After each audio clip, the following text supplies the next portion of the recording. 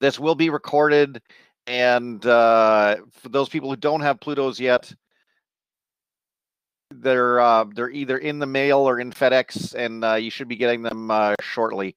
Unfortunately, it just never worked out with enough time because we're just still getting accustomed to this. Hopefully, it'll be better for next year. But just as introductions, my name is Robin Getz. I'm an engineer in analog devices, and I'm here with my colleague, Travis Collins. And what we'll end up doing is kind of going through the Pluto workshop that we've done in past years, and hopefully get everybody up and running, both with the Pluto and GNU Radio, and kind of talk a little bit about IIO and how that works. Yeah, so there are sections throughout the presentation. If you guys do have questions, we'll be answering stuff in the chat. But if you want to voice up, there are stopping points in the presentation, so everyone's aware. But because we have two presenters, as I'm talking, Travis can answer questions, and as Travis is talking, then I'll answer the questions in the chat windows. But to start out, like, what is a software-defined radio? A lot of people think of them as like standalone boxes connected to PCs, but almost everything is a software-defined radio now. Whether it be on the DJI drone, that communication link is all done in software or HDL, whether it be on robotics, whether it be on a handheld radio for public safety, or even this little box in the corner here, in the side right here, is actually a box that is deployed on trains to monitor cell phone usage of the train engineer. And that's actually put in place by insurance companies, because what they found is most of the train accidents that are happening nowadays are because of train engineers not paying enough attention to what they're doing. And that ensures that they're not on their cell phones and those kinds of things. So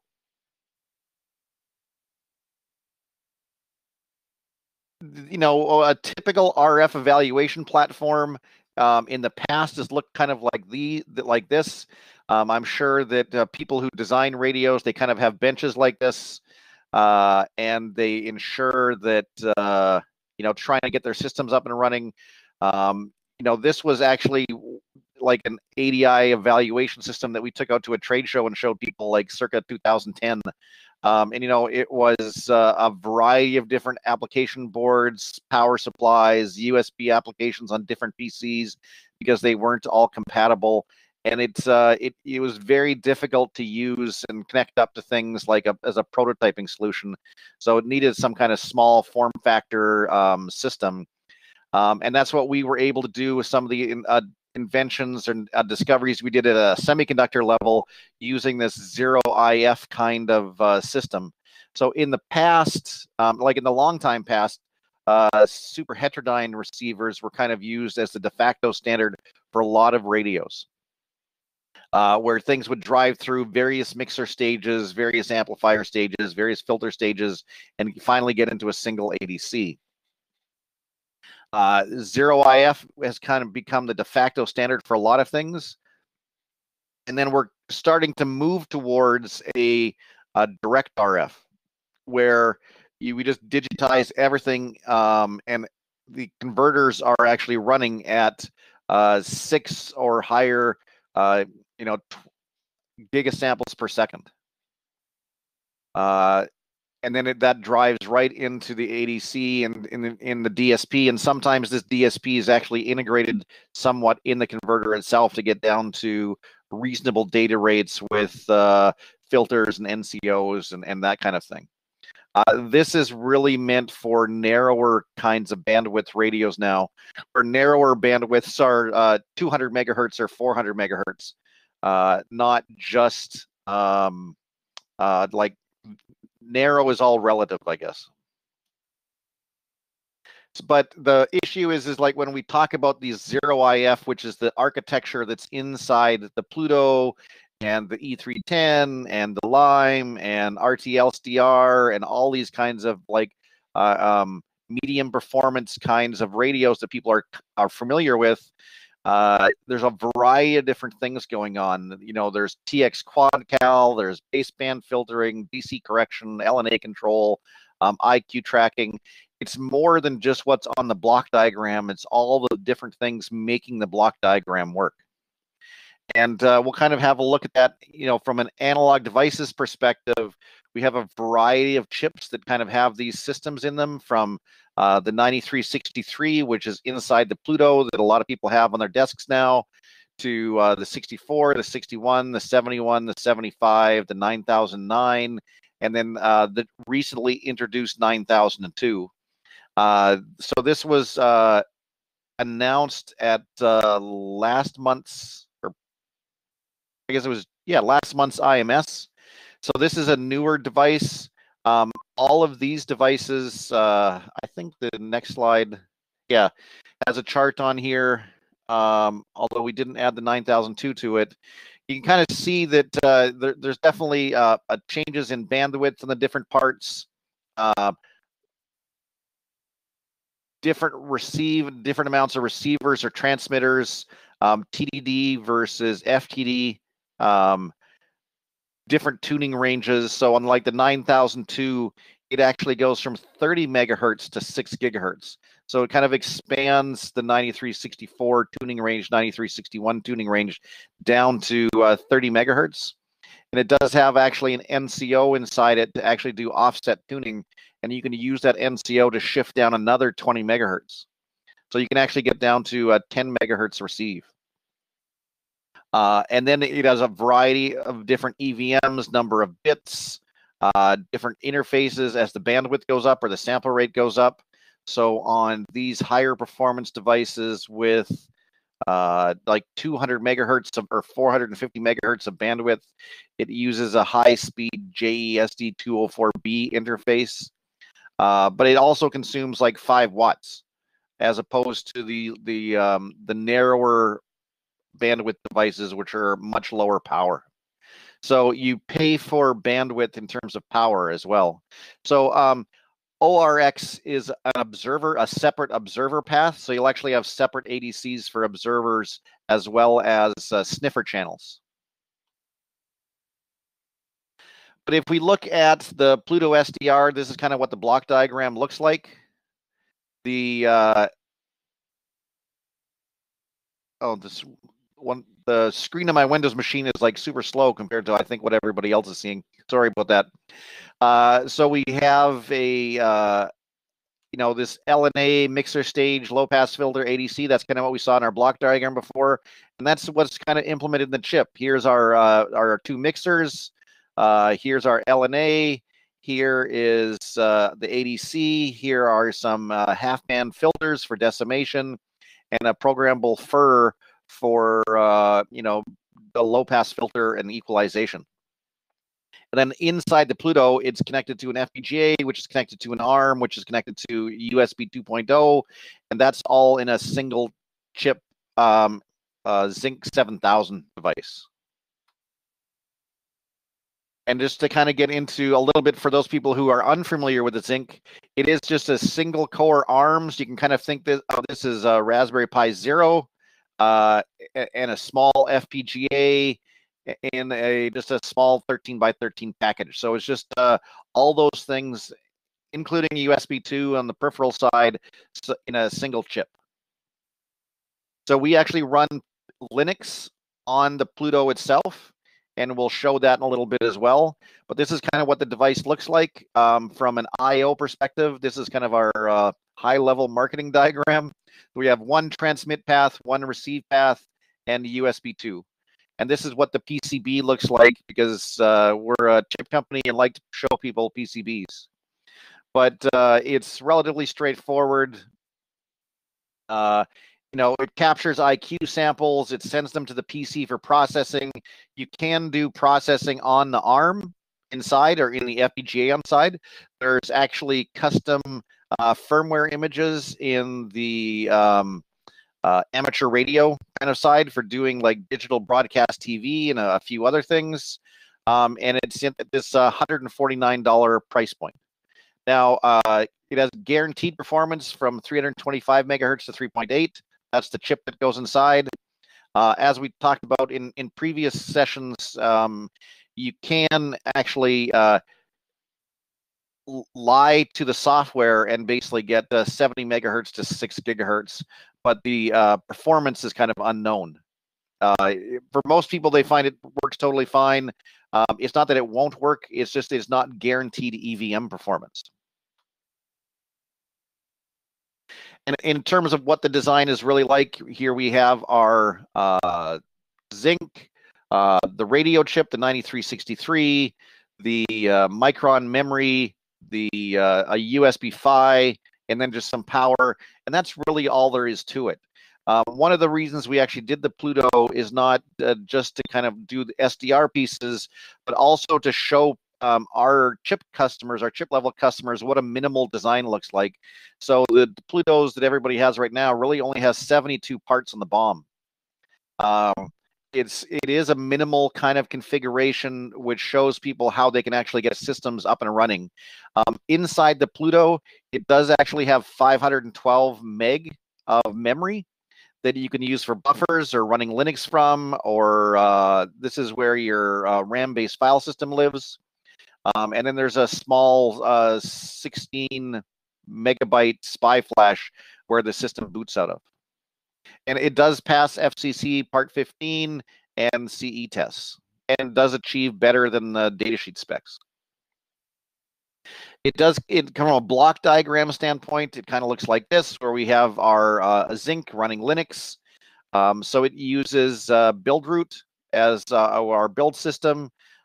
We have our memory, our flash, our USB PHY, some power, and the transceiver. And you know, when we think about that, that's what a lot of other commercial systems look like as well.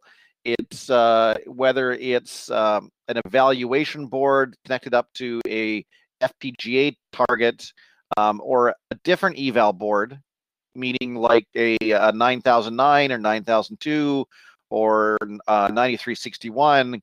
You know, this side is like larger FPGA, less or more memory, more flash, some kind of connectivity and power. That's really what this like Xilinx Z board is. It's really the same as these like system on modules that Epiq make, or the Pluto, or these system on modules that ADI makes. So from a block diagram, from a software architecture standpoint, they're all very, very close to the same, or can be. So connecting with the Pluto, when you plug your Pluto in, it should show up as actually 4 different devices. Mass storage, and we'll get into that, why we do that in a second. Ethernet, and you always get lots of questions when people are first kind of like playing with Pluto. It was like, well, why do we have Ethernet? And then the goal, or what they realize further on, is Ethernet is probably their most used interface because it just works all the time. Trying to route USB over IIO through virtual machines can be problematic, but Ethernet always works. Serial ports, you can get to a serial console and IIO over Ethernet. So when we plug things in, maybe the mass storage. So Travis, can you just kind of exit out of here and then just like show what the mass storage looks like? Yeah, sure. Robin, 1 second.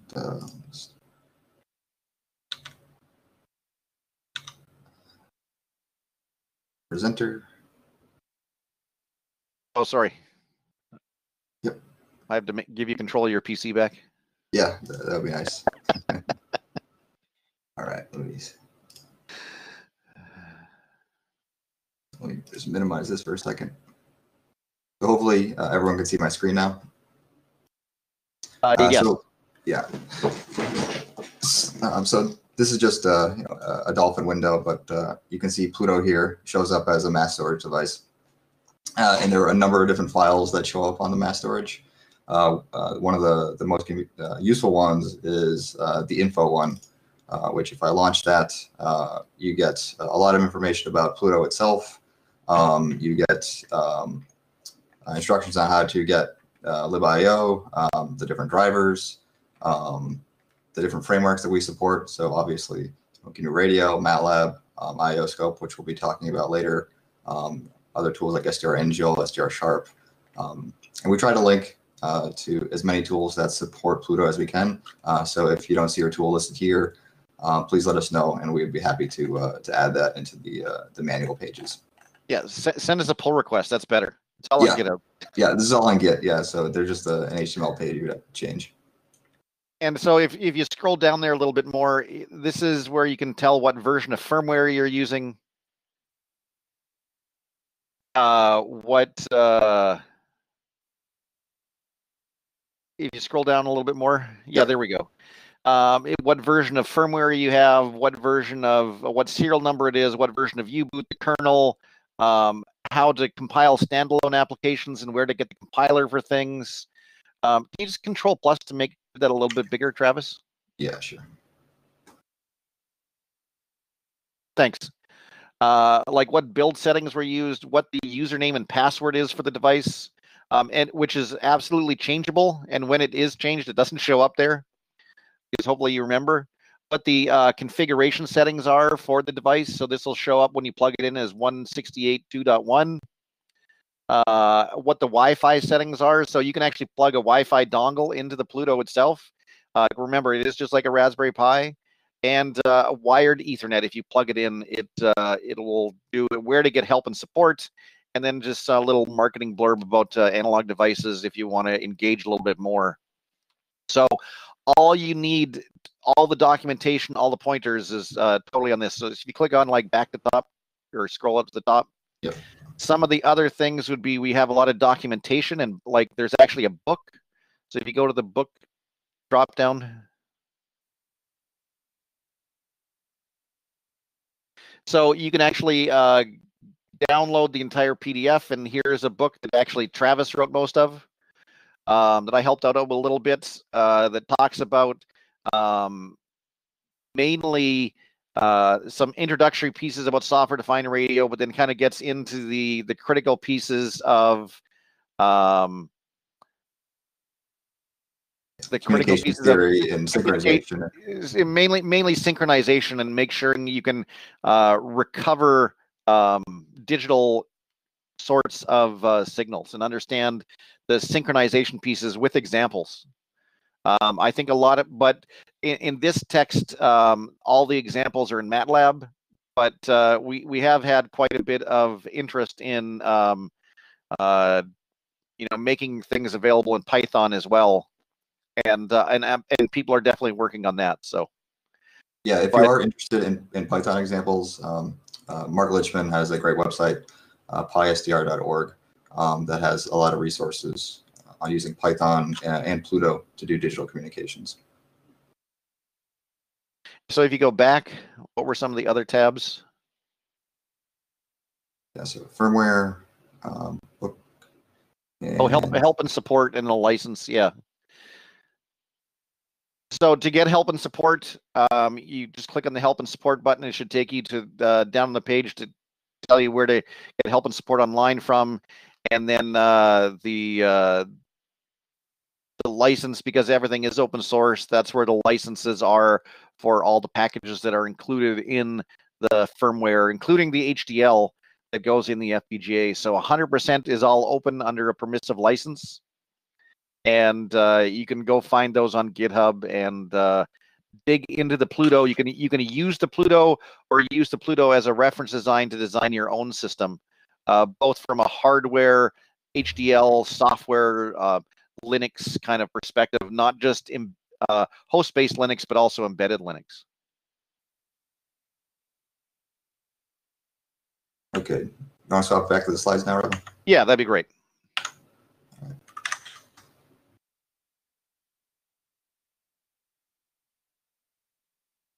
Okay.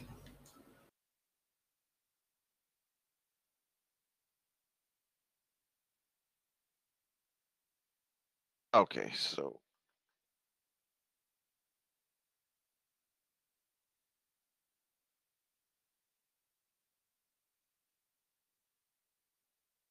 if there are questions about the Pluto, definitely ask in the chat window. But just to kind of recap, you know, it can be used as standalone. I actually run dump 1090 on the Pluto itself, and you know, that kind of runs fine. It's about the same as a Raspberry Pi 1, single core, 666 megahertz, USB host and device, all open source, like I said, and you can get more information on these links here, as well as in the textbook. There's a chapter called Understanding SDR that definitely has a lot of useful information in it. Do you have anything to add, Travis? I just want to make sure, you know, we're not like, this isn't an ad for the textbook or anything like that. We just found it's a really useful resource for people that are getting into communications. It is a college level textbook, so you know, be prepared for some math. If you're a little bit, you know, want something a little bit, you know, kind of knocked down on the math, I would definitely start with Mark Lichman's material. You know, it's very easy to understand, very practical. And then if you want a little bit more kind of more depth on the communication side, especially synchronization, do look at the textbook, and it will help you understand how to do real over-the-air comms with hardware. So somebody asked about how much GPIO is inside. Unfortunately, like the answer is not a lot. The goal was to make this to design it for the price point and have a minimal system. So we tried to use the smallest package that's possible, just to keep it as cheap as possible. And that means that I think there are like 6 unused GPIO or 7, yeah. And I think plus I2C and SPI. And then there are some GPIOs coming off the 9363 that can be used for push to talk and controlling PAs and those kinds of things as well. Yeah, a number of them go to the transceiver to do things like frequency hopping, and you can manage the AGC with pin control and things like that are all over GPIO. And so one of the interesting things of the Pluto OTG is it will auto mount any USB mass storage device like a thumb drive or hard drive. And then the auto mounter, what we've done is changed it a little bit so that it'll actually look for shell scripts or files which are called runme, and it will just run these shell scripts. So you can actually plug in a thumb drive, have a script or binary that plays out a waveform, and you just plug it in, turn it on, and it will just play out that waveform or record that waveform, whatever the scripts can do. Yeah, mass storage can be used to save or play the data. So what we do in the lab a lot is actually when we're testing out other platforms and we want a totally portable transmitter, which is sending out CW or sending out some other kind of waveform, we'll just make a little shell script on a thumb drive, plug that into the Pluto, take the Pluto, power it from a cell phone battery, the external USB batteries, and that is what the second USB slot is for, is like when you're using the USB in OTG mode, this is where it is powered from. Yeah, and to Travis's point, is Pluto is non-volatile. There is no, there is a very small flash partition used to save things like your root password and your SSH key, but the rest of it, it's all a RAM-based file system.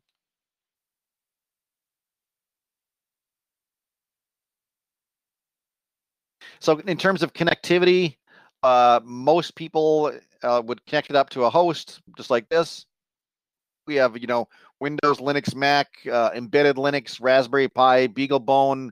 A lot of people connect them up to like their embedded devices.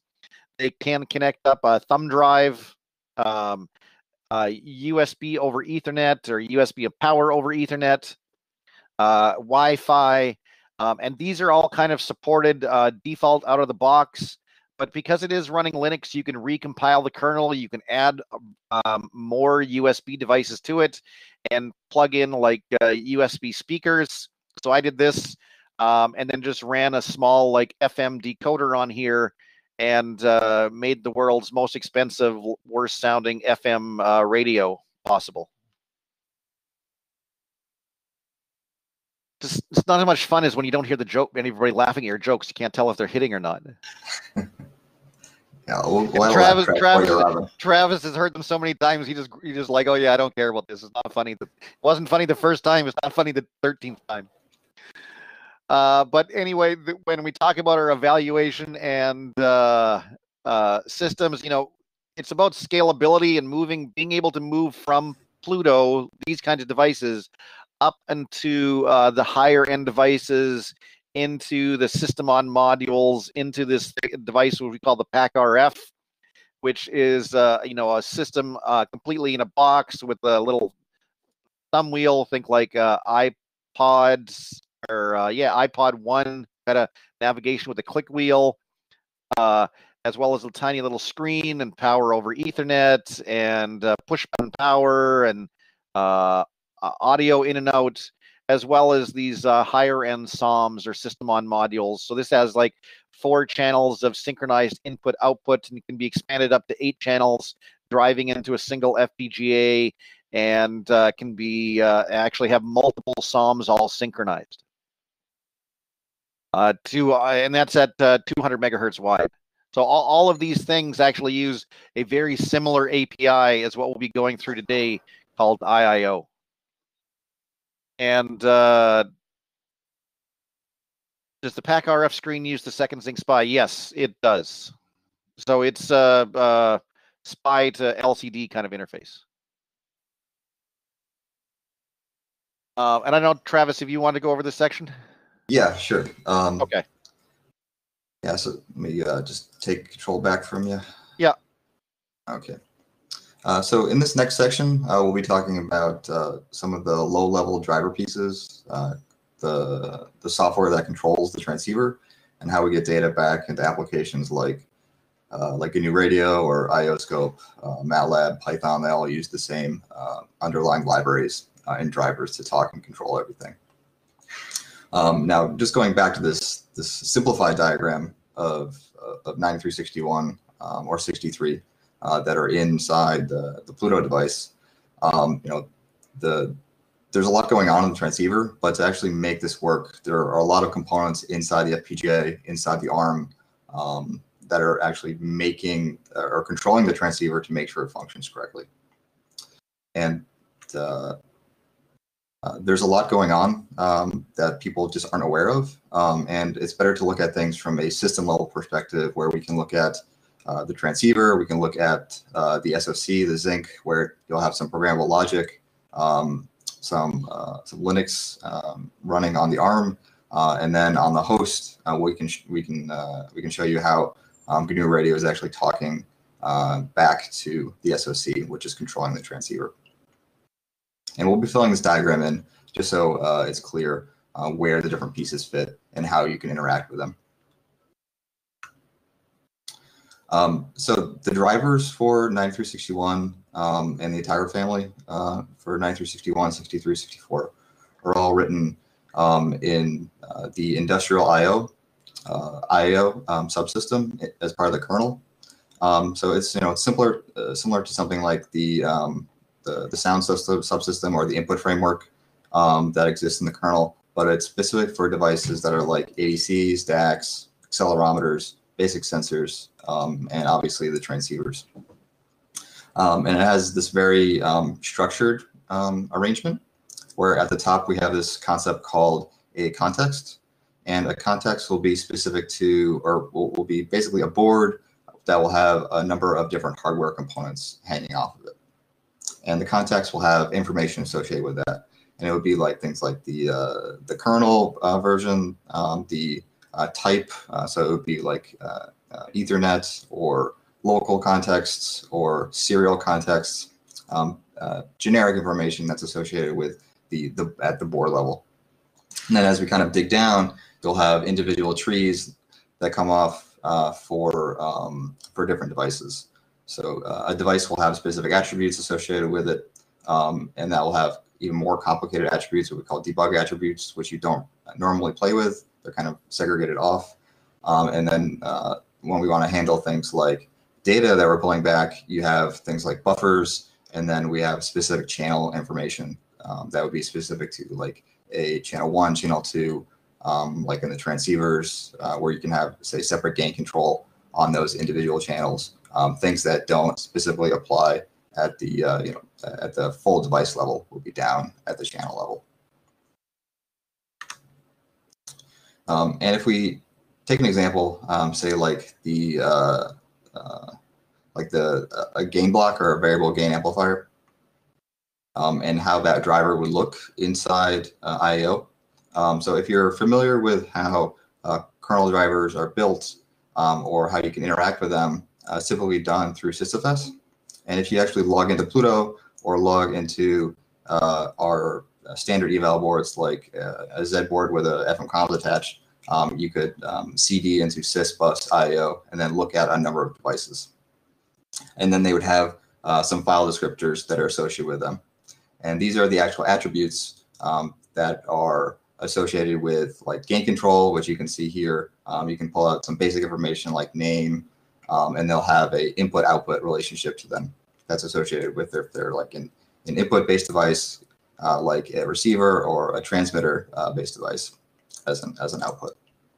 And you can manipulate these attributes just using cat and echo here.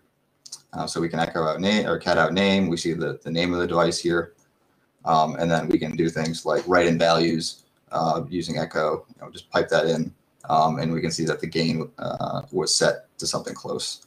And IIO is actually set up to be very human readable or human understandable. So it's not going to produce like a hex value or something like that. And we actually see units associated with these values. And so it's supposed to be easy to use and very applicable to ADCs, DACs, generic sensors, things like that. So if we go back to that diagram, that driver that we're talking about that's written in the IIO framework is actually in the kernel that's running on Pluto itself. And that's what you're interfacing with when you want to control the transceiver, when you want to pull data back and forth from it. Okay. And as a driver developer, that low-level control is really nice and what you're used to. But for a common user interfacing with a transceiver through file descriptors, really isn't that convenient. You have to SSH into it and then poke and prod these different file descriptors. That's not very helpful or useful, right? So, and if we look at the drivers that are associated with the transceivers, they have tons and tons and tons of attributes. The devices themselves have over 1,000 registers, which translates to hundreds of attributes over the device that control things like sample rate, gain, LO, transmit LO, receive LO, different ports that you can select on the exterior of the device, different pin control modes, the filters, all around the place. Yeah, and I would say that most of these are ones that most people ignore. Like AGs, like there are probably 28 settings for AGC. Yeah, most for people slow attack. Yeah. For most people just turn on AGC or turn off AGC. So it depends how optimized you want to make the radio for your specific waveform. Yeah, exactly. So the driver is there to allow you to get at anything that you want in the device, but you can also use it as kind of I would say more of an amateur, or you just don't care about those pieces and just pull data back.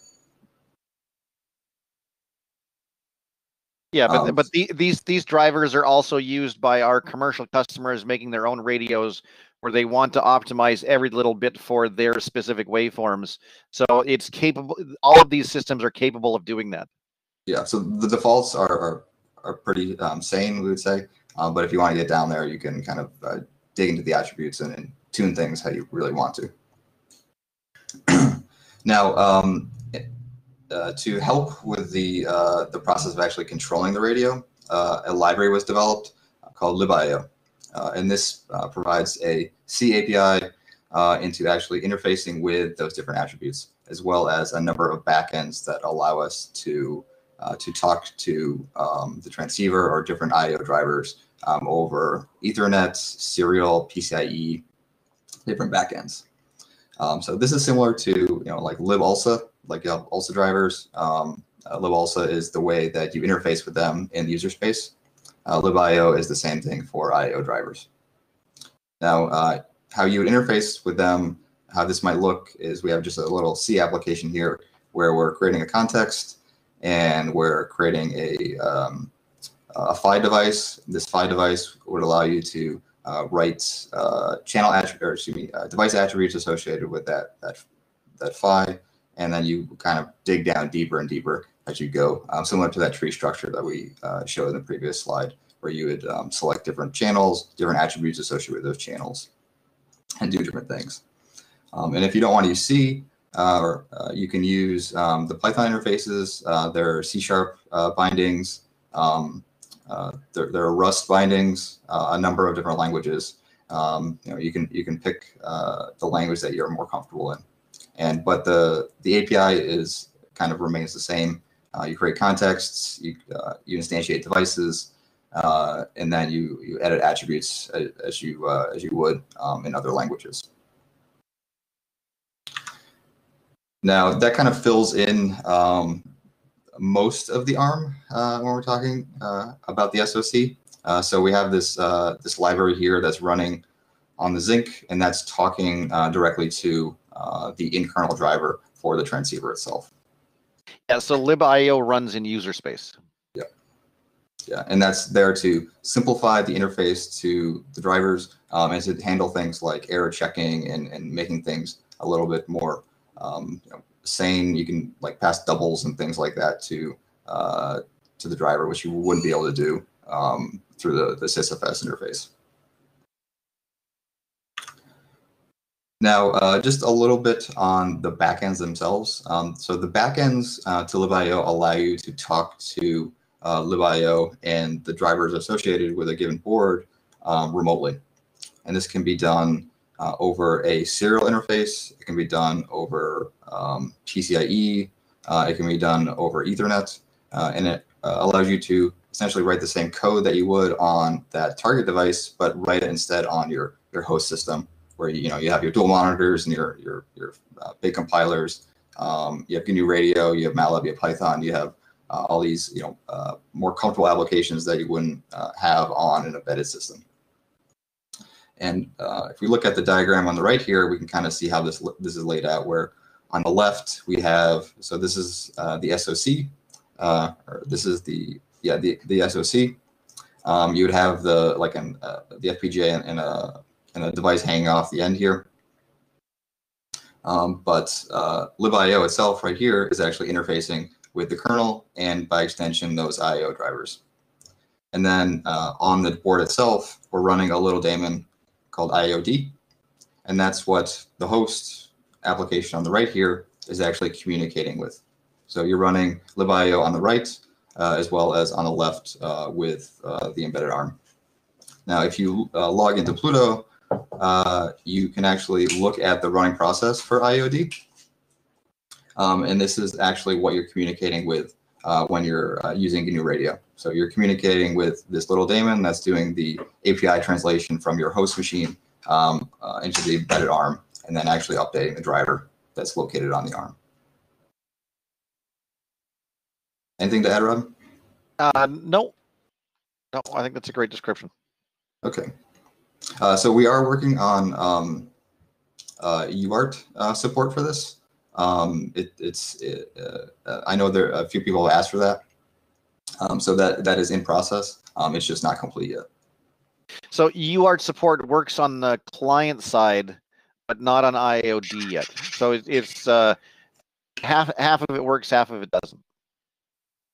And the reason that is because there's a different, actually, backend called Tiny IIOD that a lot of people are using. So they may prototype with Linux and get their system up and running. And then they may want to switch to embed or a while one loop or something like that that's not running Linux. So they can't run IIOD. They still want to use the IIO infrastructure. So what we did was we actually created a small, what we call Tiny IIOD, which can be run on devices as small as like a Cortex M4 or M3 and still have Python interfaces and have and C on the host side, but it's your deeply embedded target on the device side, and it just works over serial.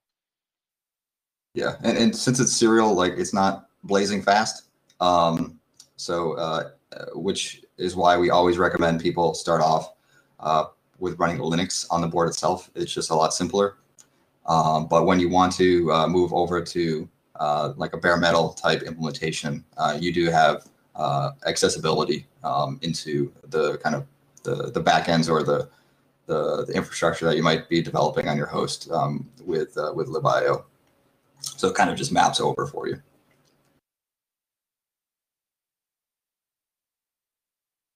So just to go back to that that diagram here and talk about more of the host side a little bit. So on the host, which is on the right side of the diagram, you are running libIIO. And this is what GNU Radio is interfacing with. This is what some of the command line tools, which we'll be talking about in a second, use. This is what SDR Angel, third-party apps like GQRX, they're all using under the hood.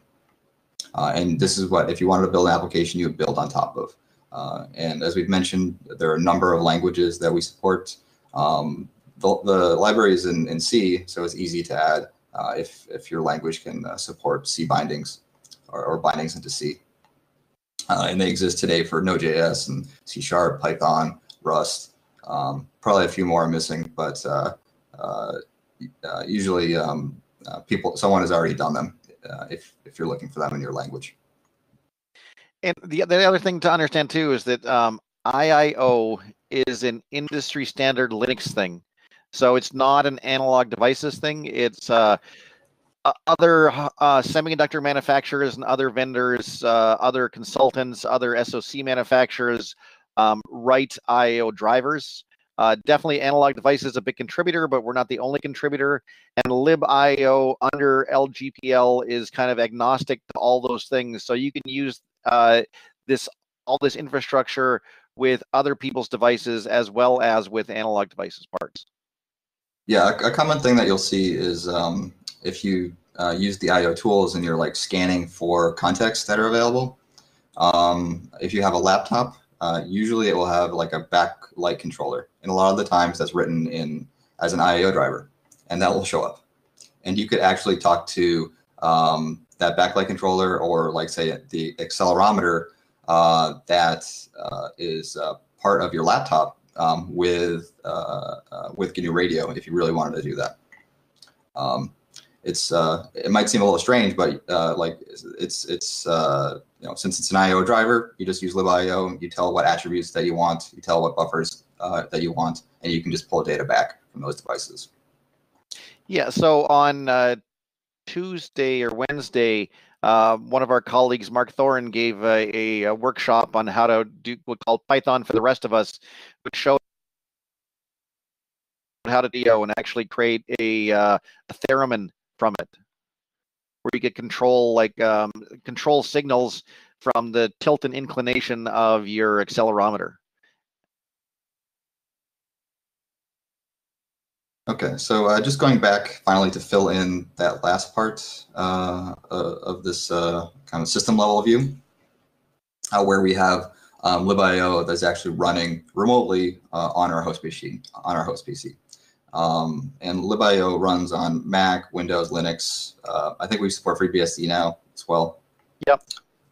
So when you're actually pulling data, GNU Radio is talking from libIIO over TCP/IP, Ethernet, serial, USB, PCIe, whatever backend you select. Then that is interfaced through IOD, which itself is running libIIO, and that controls the IO drivers that are in the kernel, and that talks through the FPGA to the transceiver or any device that you have hanging out on the left here. And this is pretty this is pretty standard. This could be a Pluto. This could be a system on module like a ADRV 9361 SOM. It could be an FM comms board. It could be a custom board that you make. GNU Radio won't care because it will just see, oh, I see a driver. That's a 9361. You could actually add multiple drivers onto the device, and you can interface with them directly in GNU Radio. So if you had some a driver that was controlling some GPIOs or something like that, GNU Radio would just see it as any other device, and you could control them directly. Okay, so like any good library, there are low-level tools that you can use to interface with it. And we have them in libIIO called the IIO tools. And we just have a few examples here. So I'll drop out into a shell to just demonstrate some of these. But the basic ones are IIO-Info, which is primarily used for just discovering devices. So if you want to see something is attached to your machine or on your network, you can use that. It's similar to, I believe, find USRP. I haven't used USRPs in a while, but I think that's the command line tool that you can use. IO attribute you can use for directly poking at and reading back different attributes. So in this example here, we're just selecting the 9361 driver. We're selecting the channel alt voltage 0, which is for LO control, and we're setting the frequency to 2.45 gig. IO read dev and write dev, these are designed for interfacing with the buffers. So primarily we use them for debugging purposes, for like measuring link speed or just pulling back data for simple debugging. I know others have used them for full applications where they're like piping into something else. But if you want to interface with them, you can use these kind of read dev and write dev to interface with the buffers directly. And if you really want to get low level, you can actually write registers directly with IIO-Reg. Please avoid this if you can, because it kind of goes around the driver. And if you're changing state in the part by toggling registers, the driver can the driver cannot know what state the part is in anymore. And we recommend only using IIO-Reg if you really know what you're doing. Yeah, it's typically used by driver developers or by people who are trying to figure out what the driver is doing. Yeah. Now, recently, actually, Robin, do you want to discuss this slide? Sure. When Travis talked about discovery, it's not just discovery over USB, it's also discovery over Ethernet. And that can be not just locally attached devices, but devices across your LAN. So what we actually use is ZeroConf, which is part of DNSSD. So if you have a device that's sitting in your lab and you forget the IP number or don't know the IP number because there's no serial console or you don't have a display on it, you can just go to the device, do IIO-info -S, and it'll find the devices that are advertised as IIO devices on your network as well as USB. So you can. So that's like that IP Pluto.local is part of Pluto when it actually is broadcasting on the network, and it just happens to be that it's 192.168.2.1. If you want to look, so all of those IIO commands, they actually support IIO or IIO-info -uppercase-S. You can do IIO attribute -uppercase-S, and it'll do the same thing. If you want to specifically look at IP contexts, you just put space IP after, and it'll only look for things in the network. And here it found the device that's attached locally to my laptop on Pluto, as well as a different device I had on the network. And I think when Travis sees this, he because he has a VPN into our test infrastructure over in China, his network, he sees like 6 different boards there actually that are all IIO as well. Yeah, I think they're all off now, but yeah, if I scan with the VPN, they show up as like test jig, and I can log into them remotely if I want to or not. And again, this is it's all auto discovery, so you don't have to remember the IP number or find the IP number. You can just connect to, you then use it to connect to IP:pluto.local, and it'll determine what the IP number is for you. Yeah, and this works on Windows, Linux, Mac. It's all built off of ZeroConf. So on Linux, that would be Avahi. On Windows, Bonjour, and Bonjour on Mac.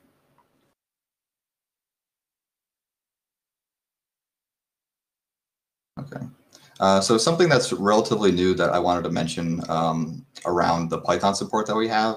If you look on the left, this is an example of what it would be like to control Pluto using the IIO bindings. So you need, so it's a bit verbose just because there's so much flexibility and control within libIIO. It's really designed for that, extensibility and flexibility, which can be a little bit daunting for first-time users. So what we've actually done is created a Python module called PyADI-IIO, which is actually built on top of libIIO and simplifies a lot of this interfacing. So instead of writing all of these lines, you can just simply write these instead, and you get the same effect. And these are all just properties that are settable, and you have simple methods to read and write data. Buffers are, I would say, the most usually challenging aspect of interfacing with things in libIIO using just the bare metal API, just because you need a lot of calls and you have to interpret the data in a correct way. So PyADI really makes that simple for you, and you can actually install it through PyPy today. We just pip install PyADI-IIO. This is really designed to streamline using devices, and we don't just have SDRs, we have sensors and all kinds of things in the library or in the module. Yeah, so IIO is the low-level IIO interfaces will work with everything. It just uses libIIO. PyADI-IIO is has device-specific pieces in it, like it'll be ADI Pluto or ADI 9361, and that's where it's a little bit more Pythonic, but it's more device-specific.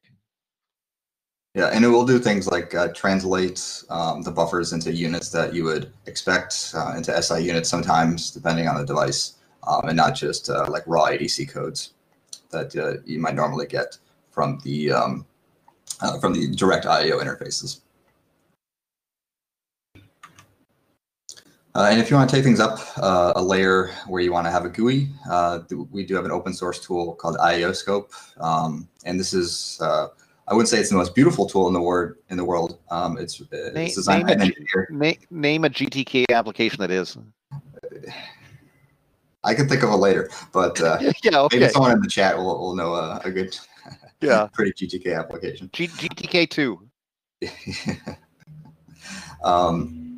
Yeah, so IIO-Scope, it has time domain plots, frequency domain plots, constellation plots, kind of the standard stuff that you expect from like an evaluation type software.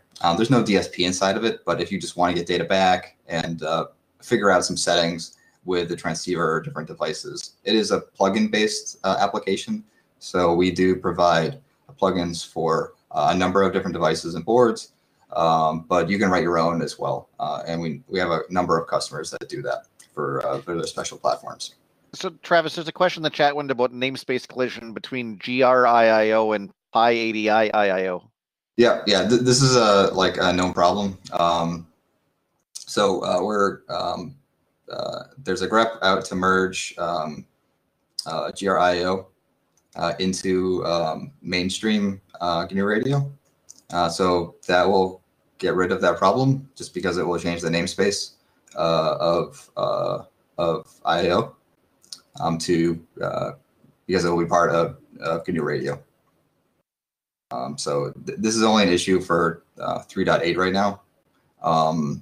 We are aware of it. You can't use them together. So we will likely change them in the 3.8 branch.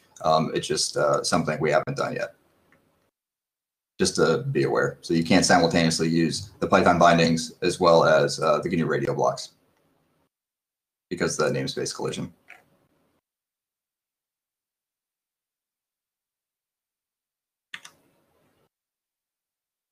Okay, and the ZeroConf that Robin went into is also available directly in IIO-Scope. So this is actually pretty new. So if you've had IIO-Scope installed, you might not have a connections window that looks like this. But now you have the ability to kind of filter auto-discoverable contexts. You can connect over serial now, as well as manually putting in URIs if you know a specific board that you want to talk to. And this really just makes it simpler for you to interface with a number of devices if you have a bunch that are on your network. Okay, so now I'm just going to just drop back into my machine and just show a little bit about using IIO-Scope itself, as well as using some of the IIO tools.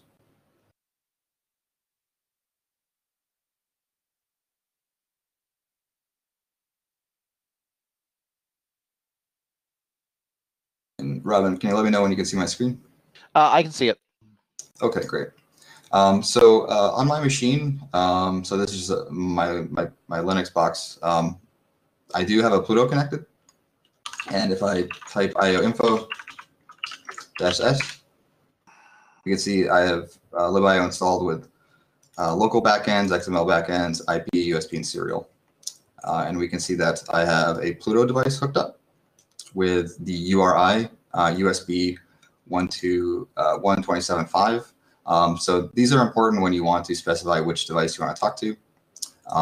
Since I have zeroconf set up as well, the IP-based address for Pluto shows up here as well at the bottom.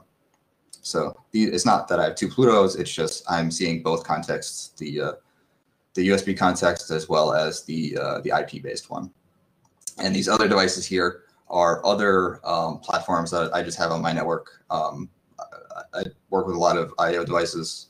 So these are, the top one here is actually a Raspberry Pi that has a beamformer hooked up to it. And then these two are actually system on modules with different carriers. So the carriers have different devices on them, which is why we see different drivers that are outlined here. So I'm just going to be using this this USB context, and we can just go over some of the how you might use like IO attribute to write different settings to a device. So if I use IO attribute, I say U to define the context. I can then list the drivers that are associated with that context, or list the devices that are associated with it. We can see that there's a so the device on the bottom here, 89361 LPC.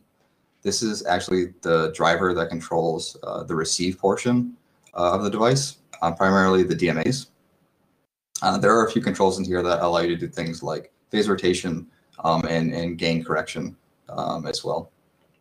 The one above it, DDS core LPC, this is for the transmit half of the device. And it's called DDS core because they're actually DDSs that you can control, tone generators essentially, that you can control in the FPGA. And you can, there are 4 independent DDSs per IQ pair. So 2 DDSs per individual like DAC. And you can do things like dual tone tests pretty easily with those DDSs, and they're really helpful for just debugging and general usage of the device.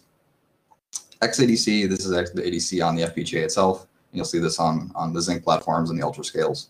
But the most interesting driver is this guy here. So 89361 Phi, this is the main Phi driver for the device, which will control most or contain most of the attributes that are associated with things like gain control, changing LOs, setting sample rates would all be done through the Phi driver.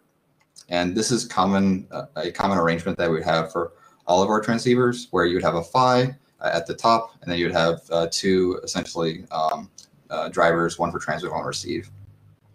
For the devices that have observation paths or sniffers, they would have an additional driver that would say like OBS or SNF in them. So if we simply tack that on to our command here, we can list the device attributes for the that are associated with the Phi device here. We see that we can set the calibration mode, the oscillator tune, the enable state machine that's in the transceiver, and get really, really low level here if you want to. So the device attributes are associated with kind of things that apply across both transmit and receive. And if we dig down into an individual channel, clear the screen here for a second so we can see stuff. I can change this D to C, we can see the individual channels. So they'll always have a naming convention like voltage, voltage 1, voltage 1I or Q. And then they'll have tags, which might, or IDs that make them easier to understand. So alt voltage 1 is actually the channel that controls the transmit LO. And if we tag on, say, like voltage 0, this command, we can see the channel attributes that are associated with the channel voltage 0.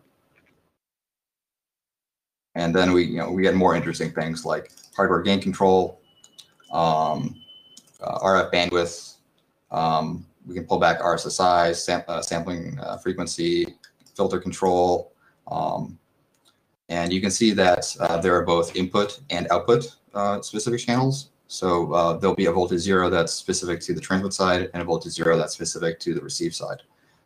And what we can do is, if we just clean this up again, we can add like an I flag, and that will only give us the input attributes, so anything associated with the receiver, and we can do a -O and give us anything that's associated with the transmitter. And so some people may be thinking right now is like, hey man, the last thing I want to do is do a bunch of typing. I just want to use stuff from the GUI. And the answer to that is like, that's absolutely possible. That's the way most people use it. These tools are typically when the GUI is doing something you're not quite sure what's going on, and you want to get down to that lower level to actually see what's happening on the device. Yeah, and when you want that GUI, so I have IIO-Scope installed, so I can just type OSC, and this will actually launch IIO-Scope for me. Right. Or I was going to say, when you want to make something reproducible. Yeah, exactly. Yeah. When you want to script something, it's a lot easier to do it with these like a little shell script than it would be to do trying to automate something in some giant GUI. Yeah, and that's how we actually write like a lot of our tests, is using just the IIO tools, or if you interface with us on our support forums, we'll ask you to use those tools just to get an idea of what's going on with your device at the lowest level, and they're extremely useful debugging tools. Okay, so next I just wanted to talk a little bit about IIO-Scope, which I have launched here. So when you launch IIO-Scope, just forget about this window for a second here. You'll get this window here. That's what we call the connection window, and you'll be able to select a number of different options from local devices. Since I don't have any physically attached or directly attached devices on my device, nothing will show up here. You'll get a drop down. I don't have, but I can select remote devices. So I'm just putting in the IP of Pluto here. If I hit refresh, we'll see the same device drivers as we saw before. I can change this to the different context that we were using before, which was 1.27.5. I hit refresh. Yeah. Okay, so I see in the same device drivers. I'm just using the USB context in this case. And then once I pick the device that I care about, I just hit OK, and that will actually give us our main control window. So IIO-Scope itself is broken out into tabs. So that give us different levels of control of the device. The main tab you should really care about is just this AD936X tab, where we can get access to all of the configuration of the transceiver. There are lots and lots of controls of the device, things like the enable state machines, which allow you to do like FDD or TDD, or pin control, where you can individually control the transmit or receive paths, bring them up and down. You can see the RX clocking paths, the TX clocking paths. We can load filters into the device. We can set the RF bandwidth. We can set the sampling rate, interact with the LOs directly, turn on all the trackings, giving you all the knobs. If you want to dig down further, there is an advanced tab here where you can get down and do things like set individual settings for the AGC, where we want like my outer threshold high AGC setting, which I'm not really sure what that does, but you can change it if you want to. You can get at the BIS controls, where we can enable loopback paths and things like that inside the transceiver and inside the FPGA. But just the last thing I wanted to show was if you want to pull back data or interface with the buffers, you can create what we call a capture window. And that's just by selecting File and New. You can have multiple of these running simultaneously. I'm just going to close the second one. But if we go to this capture window, so it works by selecting the channels that you care about. So here we have voltage 0 and voltage 1. These are I and Q from Pluto. We can hit play, and I'm just pulling back some data here. And I can change the plot from time domain to frequency domain. And I can see that I'm transmitting a tone over here. There are things like markers and fixed markers, single tone markers, image markers, lots of utility in this tool if you want to dig down and just debug something in a really simple way.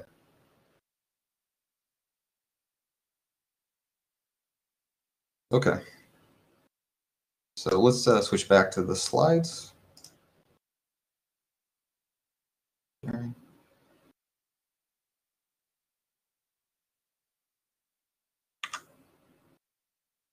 So does anybody have any questions on that? So, IIO-Scope is just a little tool to typically do, basic, hey, is my device alive?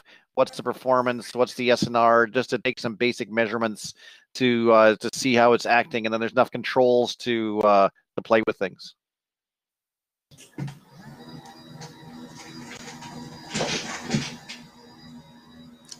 Just moving up my desk a little bit so the sun's not beaming in. Yeah. Yeah. I was going to say, close your blinds. Yeah, they're kind of out of reach. Oh, okay. I live in California, so it's still pretty early. Yeah. 8 is early for California.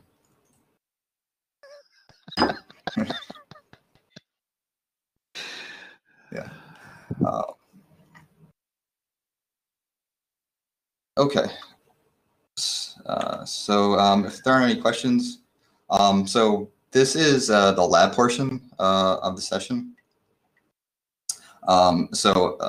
The lab, I basically kind of went through it when I did those examples, when I went into using the IO tools and using IIO-Scope. So that whole process that I went through is documented in the lab guides that are in that link, that are in the shared notes and are at the beginning of the chat. So if you want to do that on your own, feel free to do that. If you have any questions about them, please let us know in the chat. But since we weren't able to get radios out to everyone, we are going to kind of skip over that portion right now. Well, so Travis, do you just want to show people where the lab is? Oh, yeah, where the labs are? Yeah. Yeah. So I'll post it again in the chat, the location for the labs are linked off of, there's public chat. Okay. Are linked off of this page. And there are 2 lab guides. One is for using Pluto SDR with the IO tools, like I demonstrated, and using IIO-Scope.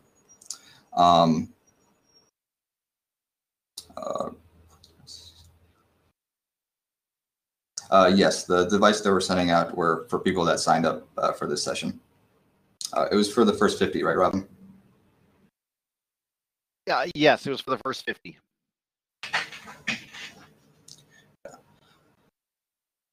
But the labs themselves, they're very guided, and they walk you through interfacing with the IO tools, pulling out basic information like I showed using IO attribute, IO info, poking at different aspects of the transceiver on Pluto, as well as going into IIO-Scope and doing something a little bit more interesting than just looking at a tone. But they are fully self-guided. If you run into any problems outside of the session, feel free to reach out to Robin or myself. You can always go on our support forums and Engineer Zone, and like myself, Robin, others on our team always answer questions there. So you can always get to the source of who wrote things and who maintains things. Right.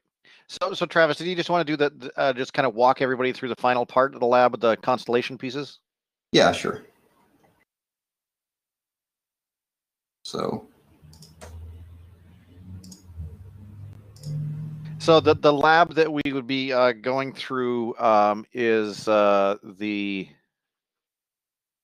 IIO-Scope. Yeah. So the devices were sent out. They just got stuck in shipping a little bit, but they should be to you relatively shortly. Yeah. So the lab we'll go over some of the basic using the IO tools, as I mentioned. At the end of it, we actually have you load up one of the buffers. So as I mentioned, there are DDSs in the transmit path that you can control. And if you scroll down in the panel on the transmit side, so if you look at kind of the tabs, we have the global settings. We can collapse that. We have the receive chain. We can collapse that. We have the transmit chain. We can collapse that. And then at the bottom, we have our FPGA settings. And this allows us to control the buffers as well as the DDSs inside the FPGA. So here we can see that we're just viewing a tone just because we have the DDSs on.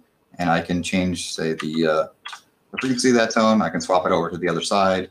I can increase the frequency of that tone pretty easily. And if you saw those two tones show up and then being knocked down, that's actually the IQ correction kicking in and knocking those down. But the last part of the conclusion of the lab is actually loading up a waveform.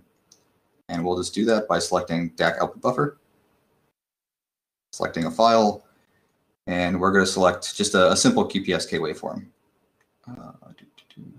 And we're selecting one that's just symbols, essentially. So there's no filtering applied to it. So you won't see any smearing across the symbols themselves. We just load that up. And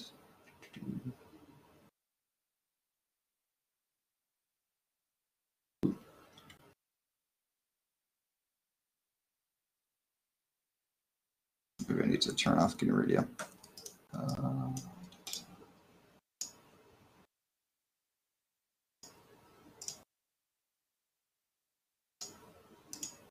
Reconnect to the board here.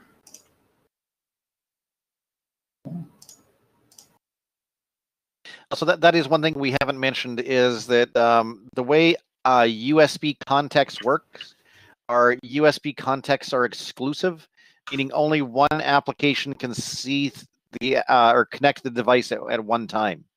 So if you do have GNU Radio open or do have IIO-Scope open and attached to the radio, the other one won't be able to find it. Network context, on the other hand, any number of devices can connect, which can either be great or terrible.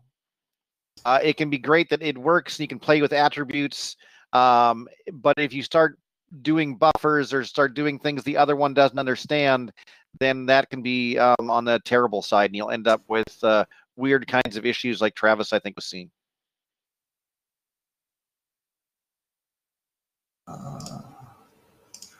So it's always safer to only have one application talking to the radio at once. So that's enforced on USB, but not enforced on Ethernet. Which means that when you're using GNU Radio or IIO-Scope, you can always go to the command line and talk to the radio over IP and see what the applications are actually doing, which is great for debugging and playing with knobs that may not be accessible to you in the application, in the GUIs.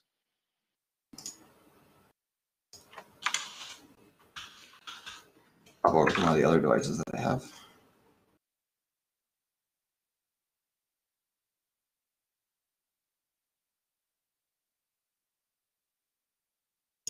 Okay.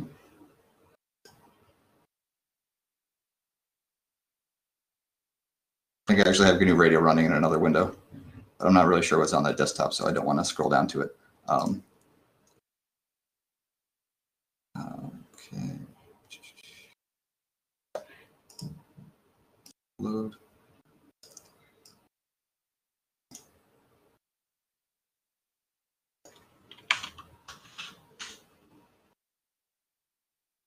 So this is like a QPSK waveform. I know it's super obvious by this plot, but if we look at the constellation, we change this to the points. You can actually make out QPSK. We crank this up a little bit. So the reason why it looks like this is actually just because we're not perfectly sampling the signal that's coming back, right? So we have some timing offset, some fractional timing offset in the data that we see. And we can kind of play with this a little bit if we change, for example, the sample rate. So we change sample rates to 20 megahertz. This, it will change to some other random offset that's associated with the distance between the transmitter receiver as well as the sample rate in LO that we're operating at. Right. And an interesting thing that a lot of people do is if they want to better understand the data that they're sending, you can actually go to the Advanced tab. Oh, that's never a good thing. Yeah. Yeah, so this is probably the board that reflashes itself every 20 minutes for testing purposes.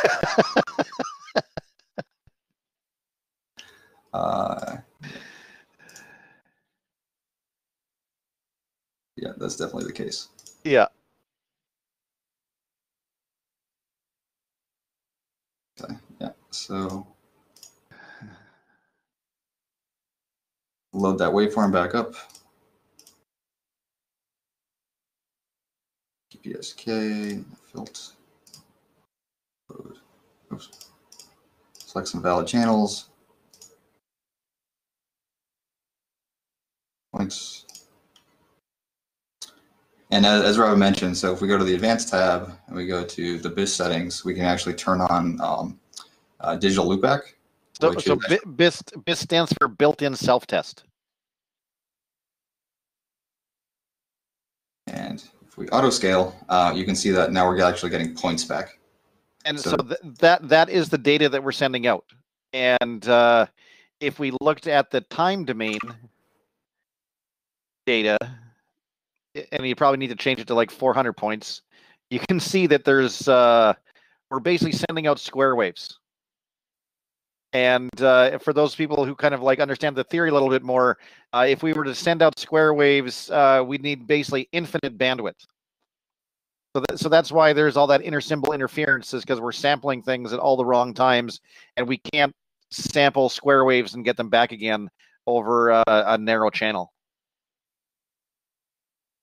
And we can actually see that by going back to constellation and actually changing our signal bandwidth, and we'll actually change the way the constellation looks.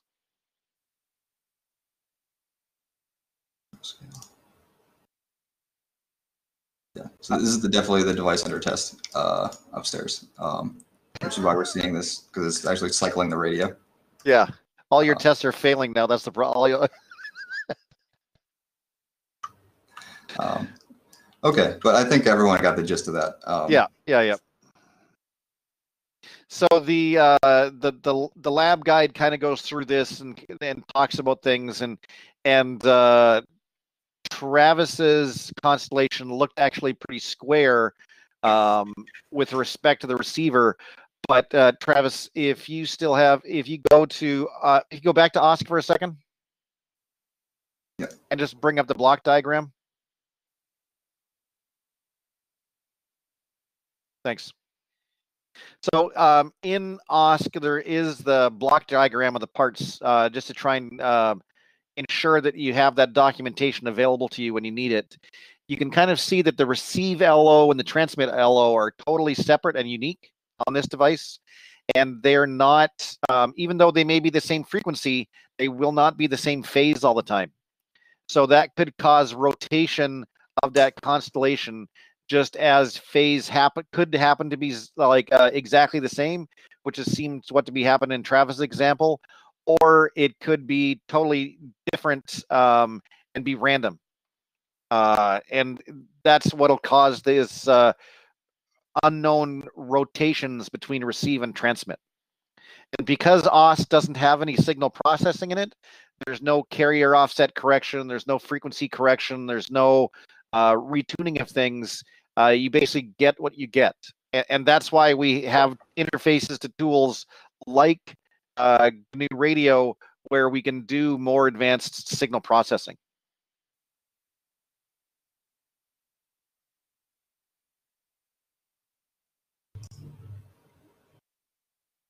Thanks. Yeah. So yeah, these are regards to the lab.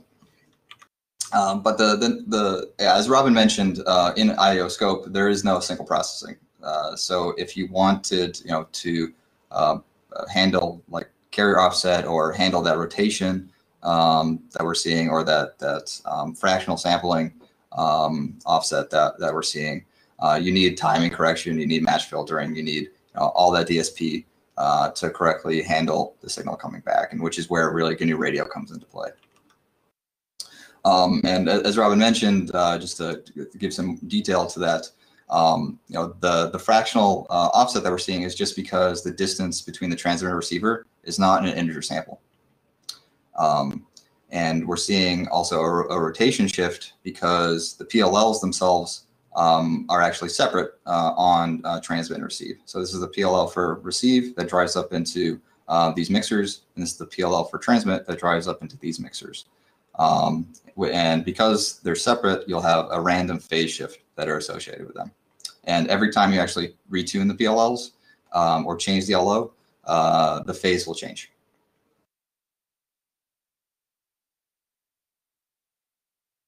And this is just a kind of a little demonstration of mathematically what timing offset would look like. So for QPSK, you have these transitions between -1 and 1 and back and forth. And when you want to sample the signal perfectly, you want to do it at these these transition points, and not not the transition points, like not here, but at actually the peak of the symbol themselves. So as you kind of move across that symbol, you'll get different images in the constellation, or different perspectives of the constellation. So this, if you sample it at this position, you would get something that looked like this. If you shifted this red line a bit and keep shifting it, you'll see smearing and more smearing in the constellation, which is that fractional offset that we see, which is common for any communication system. And this will change over time when you have disjoint radios, just because the oscillators in them. Yeah, so Barry just point out a great link about some of the math that's behind the corrections that you would need to do for a QPSK or any PSK style communication system, and how you adaptively handle these offsets. And this is a PDF, so we can't see the embedded video in it.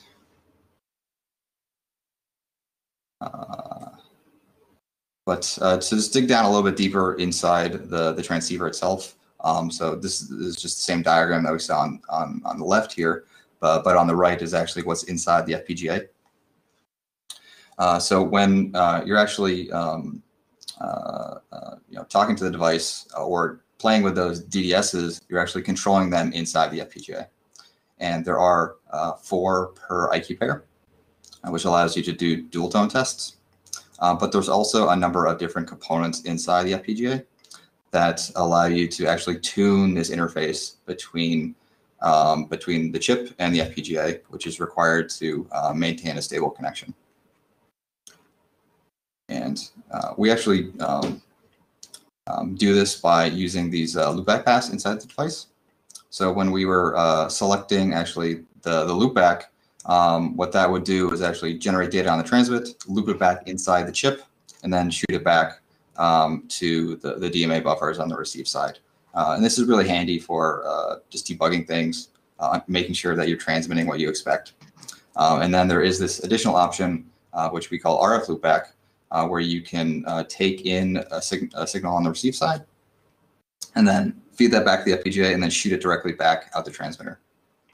And this is really handy for RF engineers who just want to see what the transmit and receive chains look like, and not to have to like futz with anything inside the FPGA or pull something back into GNU Radio. They'll have like some instruments hooked up. They just want to generate something in and see it back out on some spectrum analyzer or something, or a VNA or something like that.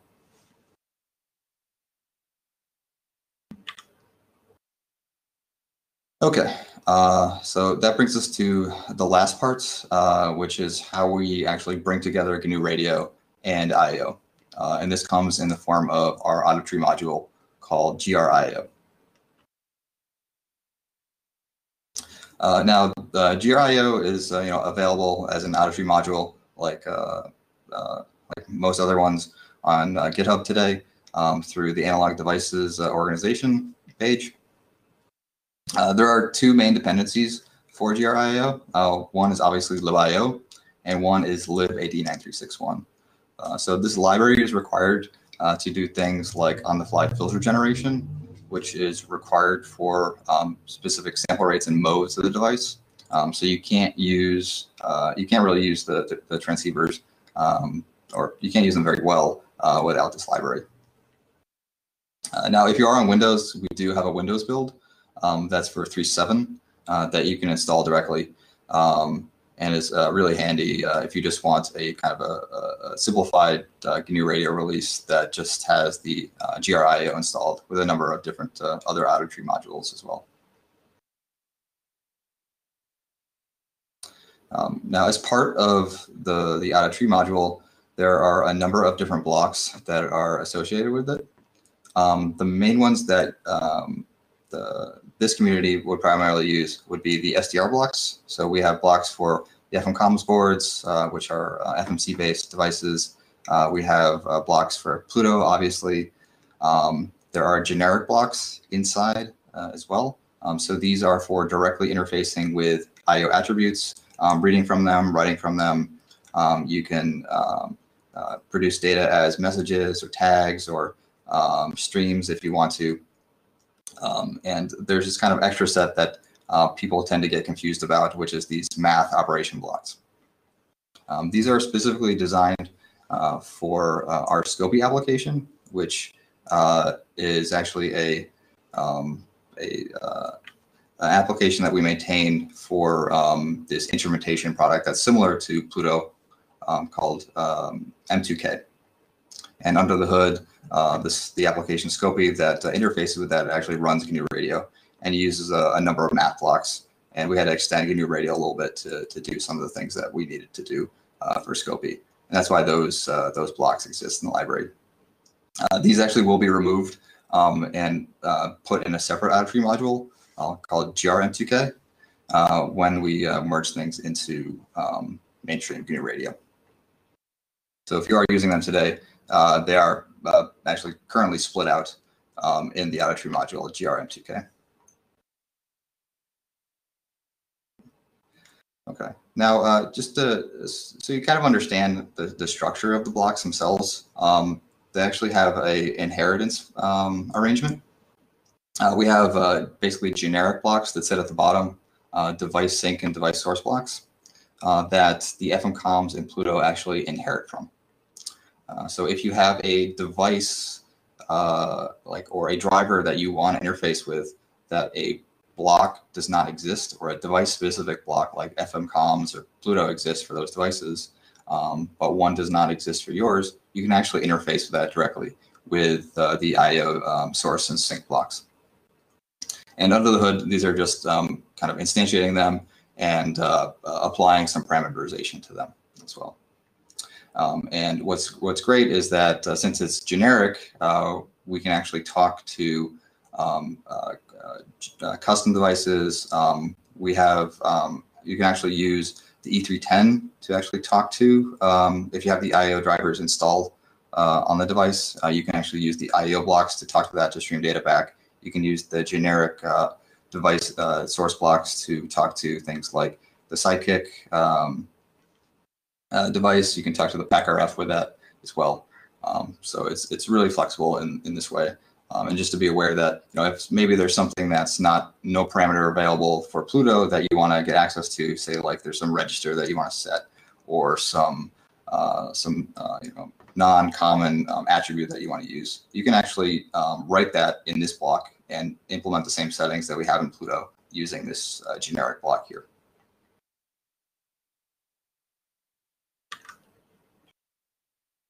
Now, just to dig into the little details.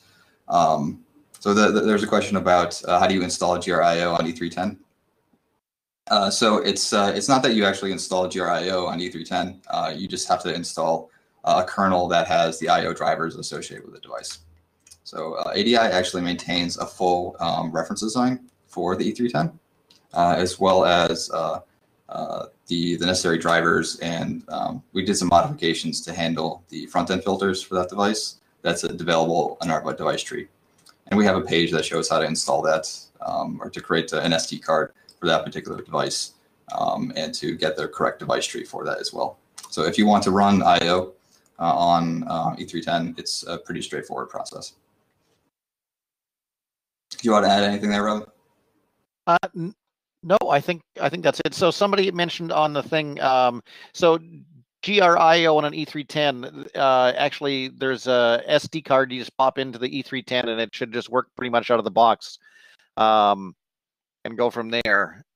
It runs the analog devices distribution for the E310, as opposed to the Ettus distribution. Then somebody else was mentioning about the Kuiper build.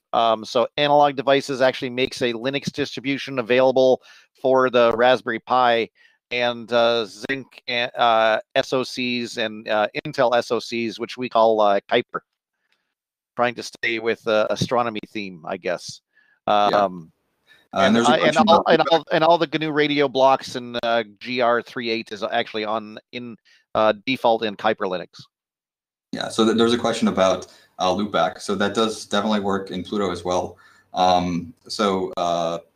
Pluto is essentially the same as our system on module devices or our FMC plus FPGA carrier style boards from a HTML software perspective.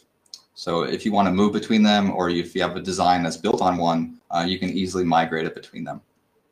I would say Pluto, the really only difference in HDL is that it has filters in some extra decimation and interpolation filters that are in the receive path, which we just provide because we had a lot of people requesting lower sample rates than you could just do with the transceiver alone.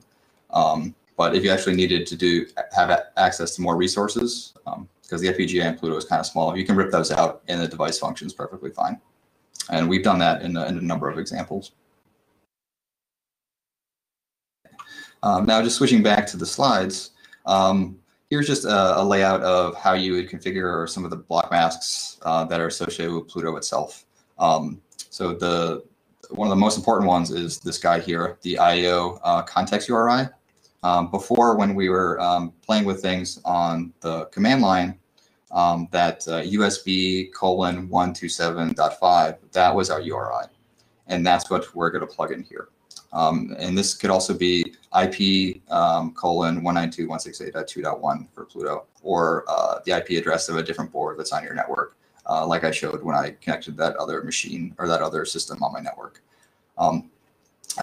For Pluto, if you leave this blank, it will actually try to auto-connect over USB to the first one that it finds. If it sees two Plutos, it will tell me which one that you want to connect to. You can fill this in generically for depending if you want to connect over USB or serial or Ethernet. One thing to note, as kind of Robin mentioned before, is if you have multiple processes that are trying to talk to Pluto, they need to be using IP contexts. So you can't use the USB:, if you had, say, two flow graphs of GNU Radio running. Since they can't really communicate with each other, we can't share context between them. So if you're using the USB context, one would grab the device, and then you couldn't be able to find it on the second flow graph or the second process. But if you wanted to do that, you just switch over to the IP-based ones, and then you can totally do that. And we do that all the time when we're running things like GNU Radio and ALSC together, or GNU Radio and the IO tools, or GNU Radio MATLAB, or some other custom application. So you can simultaneously talk to the device from different mediums, or even from different computers if you wanted to do that. Okay. And just some other settings here. I think LO frequency, sample rates, and are pretty self-explanatory. RF bandwidth. So this is actually the bandwidth of the front-end analog filter that's in the transceiver itself. Typically, this would be less than the sample rate that you pick. This will do some knockdown of some of the front-end signaling that would come through. So. That is actually RF bandwidth, not baseband bandwidth. Yeah. Yeah. Okay. Yeah, and it's completely actually independent of sample rate. So you can set this to any number between 200 kilohertz and 56 megahertz. Yeah.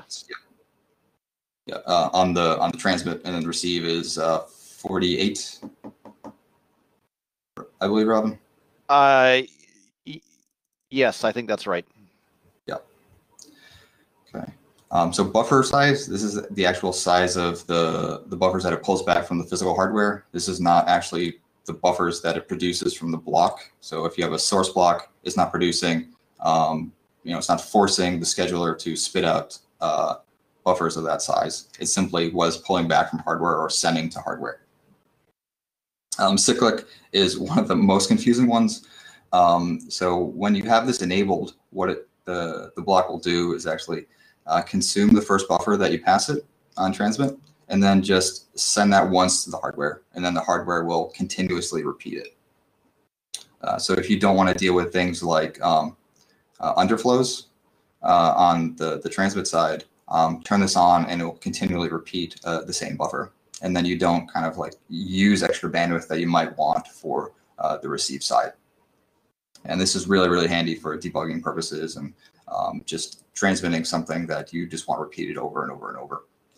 But if you plan on actually changing the waveform over time, don't turn that on. It'll get you really confused if you do. So the last two are the filter settings for the device.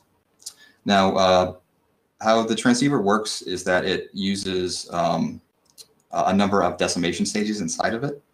And to achieve certain sample rates, you have to turn on certain filters and certain decimators.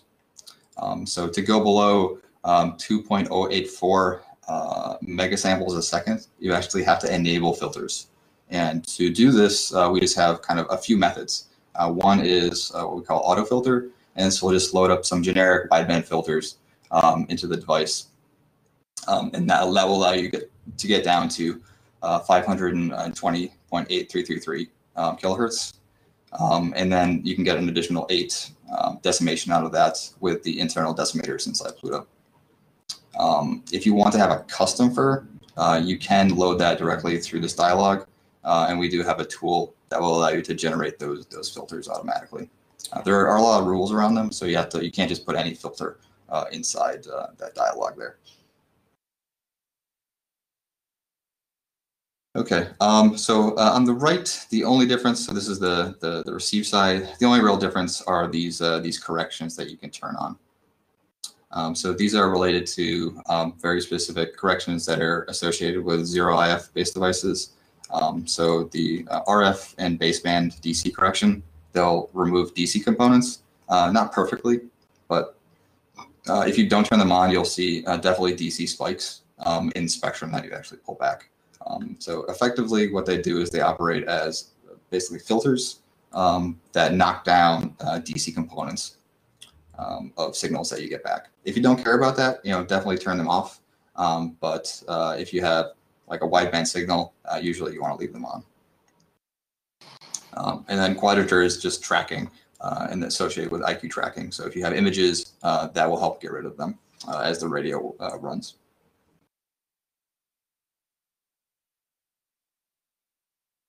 Okay. Now just a few examples that actually show how you can build up basic flows using the generic blocks. So far we've pretty much talked about like using the like the Pluto SDR source and sync directly. But if you wanted to use something more generically, this is how you might go about doing that. So in this image on the top left, we're just printing out some of the devices that might be available on your board. So this is just what we saw before, where we have our 9361 PHY, receive driver, and transmit driver.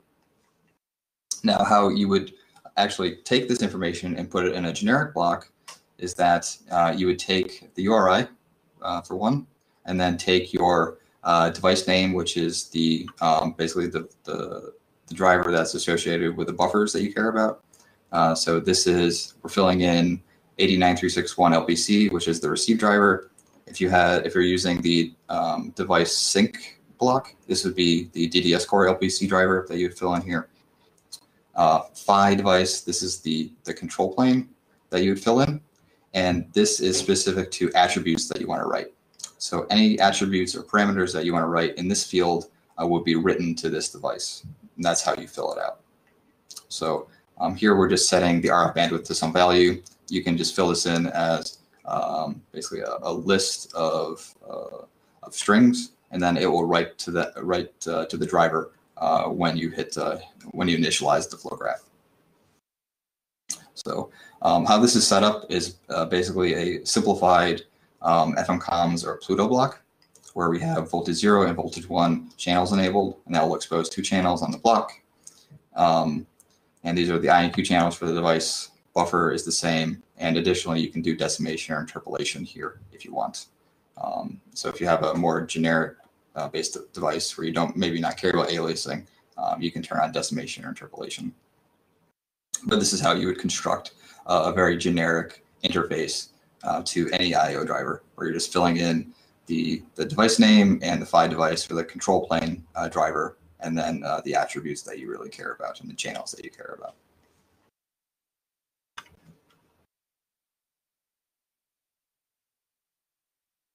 LPC, so there's a question about what does LPC mean? So it means low pin count or low pin connector. If you use so the FMC card itself will connect to a LPC FMC connector if you have the FM comms boards. So that's kind of the lineage of the driver itself.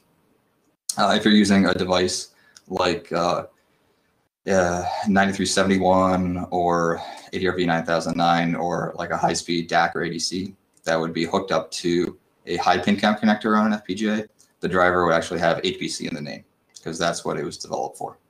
So that's what the LPC, HPC namings and the drivers mean.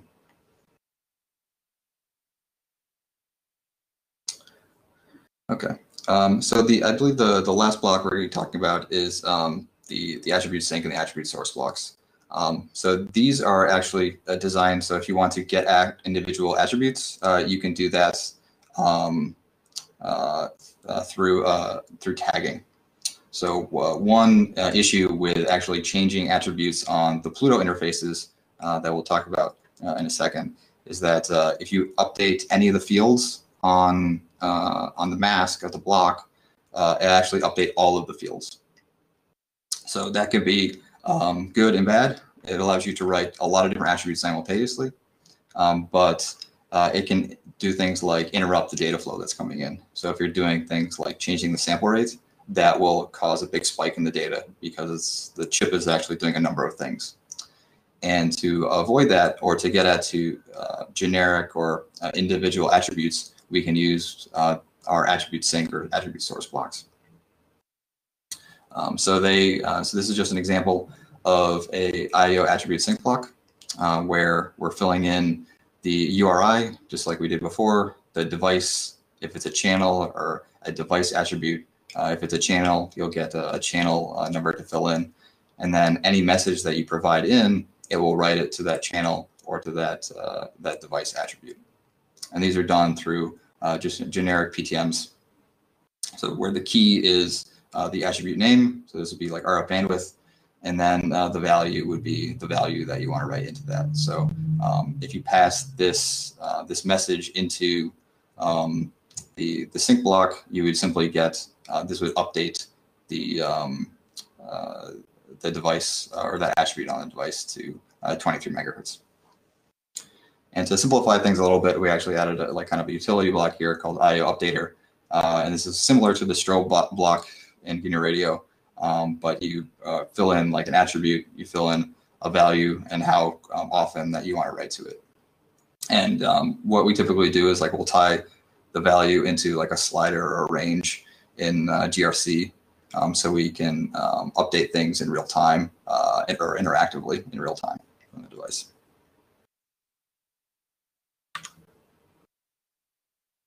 So on the other side, we have the source blocks. So if we want to read information from the drivers, we can do that directly. So before, when we were looking at the IO attributes, we're kind of pulling out information this way, where we were saying IO attributes, setting the URI that we care about. This uppercase D is for debug. So we're pulling out a debug attribute from this driver, and this is the name of the attribute that we care about.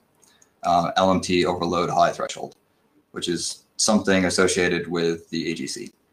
And if you wanted to view this in real time, you would simply plug in that attribute name, that driver name that we see here, as well as the URI, and then we would set the interval, how quickly it needs to read from that source block or from the physical hardware itself. And you can view that in a scope.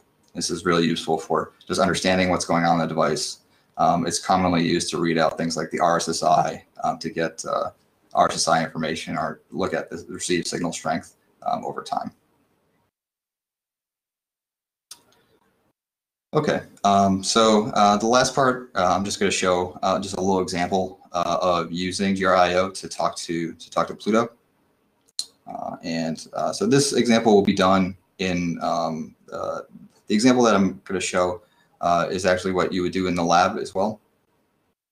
But I'm just going to show it quickly here. I know we're a little tight on time, so we'll just jump right into it.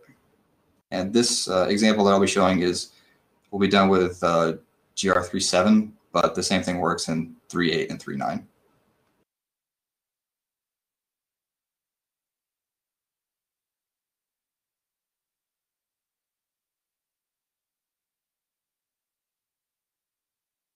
Not this one.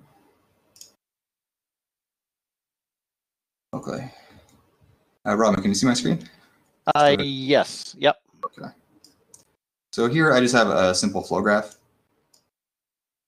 of, so I have a Pluto sync block and a Pluto source block, and they're just I'm piping a sinusoid into the transmitter and then pulling back some time domain data into the time scope here. And then I have two sliders, one that controls a tone or the frequency of the tone, as well as a slider that controls the receive gain.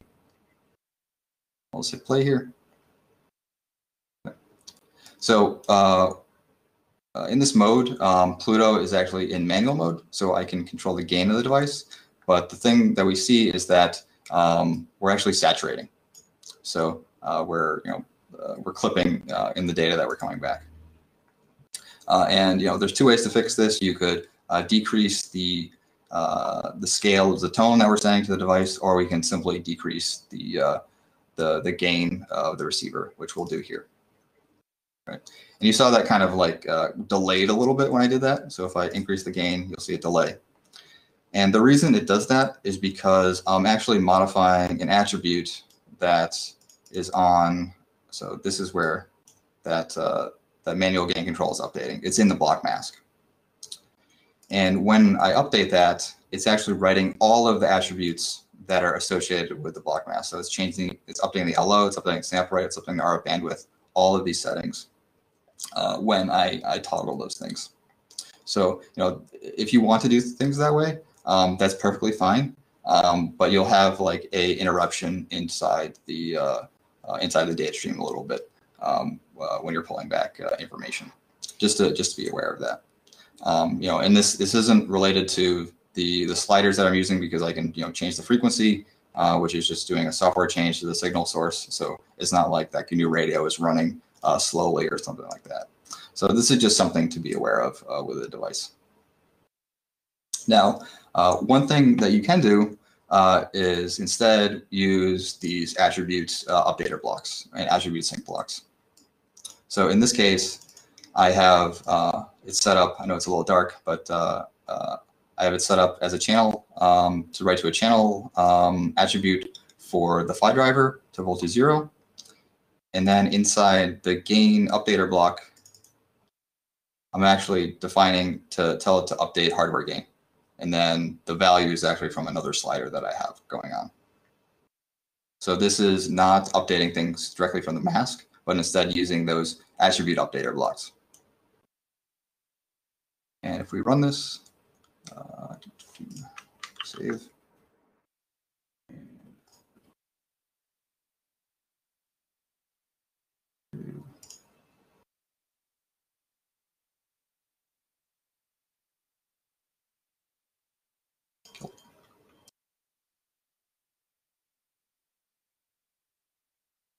So again, we see that clipping again, but now if I change this, we don't see that big interruption in the data that we see.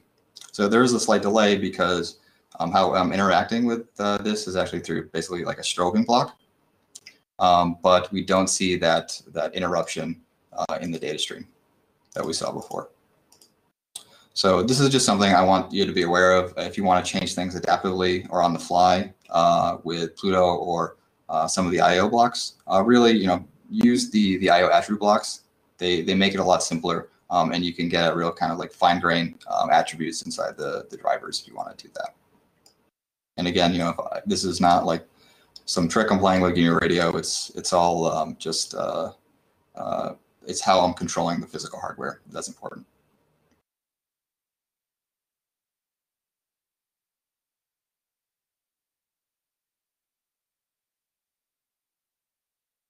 Okay, so I'll hand things back to you, Robin, to close it out.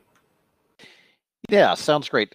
Did anybody have any questions? So I posted the link to the lab in the session in the chat window. So if people wanted to go through that and add stuff on cards and that kind of stuff, that's not a problem. Or ask questions on Engineer Zone and go from there. That'd be great.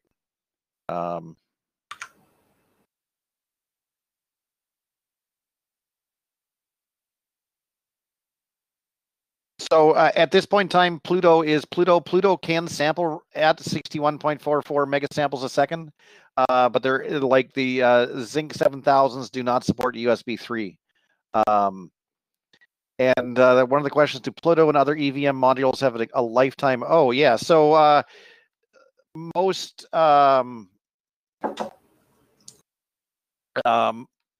like most semiconductor suppliers will support it until the chip goes out of production, which is typically a long time because it is designed into many different long life cycle devices. If you do want to get support, there's lots of documentation on the wiki. Travis and I both hang out, answer questions on Engineer Zone. In the virtual classroom is mainly where we do a lot of the support for Pluto. If you want to get into the internals of Pluto, you can ask questions on the FPGA portion of Engineer Zone or the Linux side. There's a variety of different firmware for Pluto. One of the most popular, probably custom firmware images, actually is the ones that do digital TV. Maybe Travis, can you describe what you did for the fast frequency hopping example in HDL? Yeah, so we have an example that it adds just an extra IP into the HDL that hooks up to basically the GPIOs that are connected to the transceiver. And we use those to control profiles that allow you to hop the LO. And you can do it at extremely fast speeds, so 25 microseconds. is the switching time or settling time between LO change and settling. So this and it has a custom driver, and you can control it directly through GNU Radio, the hopping of the device. We have an example that actually is similar to Phosphor, where we do all the FFTs, all the log conversion in the FPGA, and we just spit back bins, which is and then display the bins in GNU Radio, similar to how it's done on the E310 or the X310. And go ahead, Robin. Sorry, go ahead, Travis. I was just gonna say that all the firmware is open. So if you want to make changes, to the HDL, to the drivers, to user space on Pluto, you can totally do that. And we have documentation that brings you through the entire process of building HDL, building build routes. We have scripts that kind of automate a lot of the process. But if you want to do every little step on your own, we do have documentation that tells you how to do that. Yeah, so the documentation, when somebody asked about, is the Pluto and other evaluation hardware made available as a reference design? And the answer to that is absolutely yes. On ADI's GitHub. So Travis, can you go to that for a second? And I know we're totally running out of time. So if people want to stay, that's great. If we need to stop, that's fine too. But if we go to GitHub in a browser, you can just go to analog devices or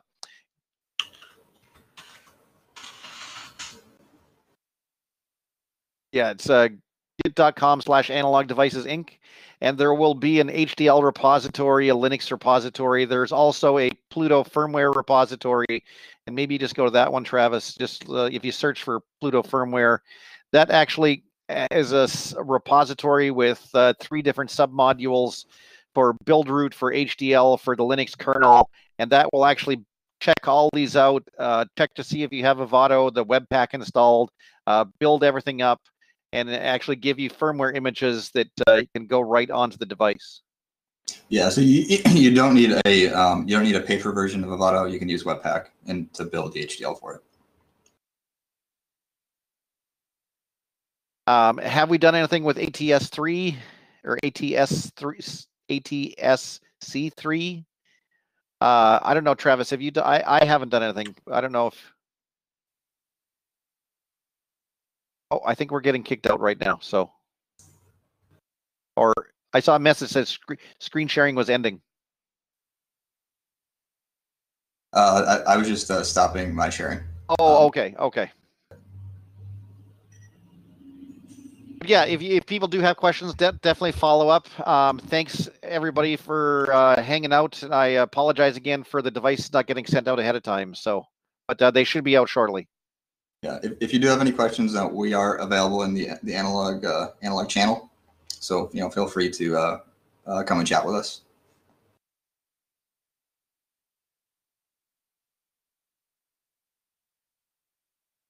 Okay, well, thanks very much for anybody's time. I don't know if Derek is back on or we just wrap things up ourselves, but I think we're pretty much done. So thanks very much for everybody's help.